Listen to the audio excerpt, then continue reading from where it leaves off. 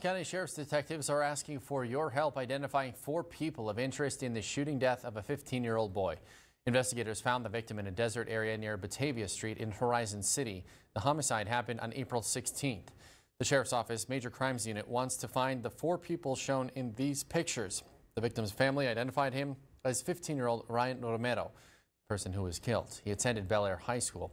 Investigators say Romero was at a party in the desert with around 200 other people. The night of the shooting, he was shot and killed around 1:30 in the morning. Anyone with information is asked to call the El Paso County Sheriff's Office dispatch, and we have that number for you in this story on KVI.com.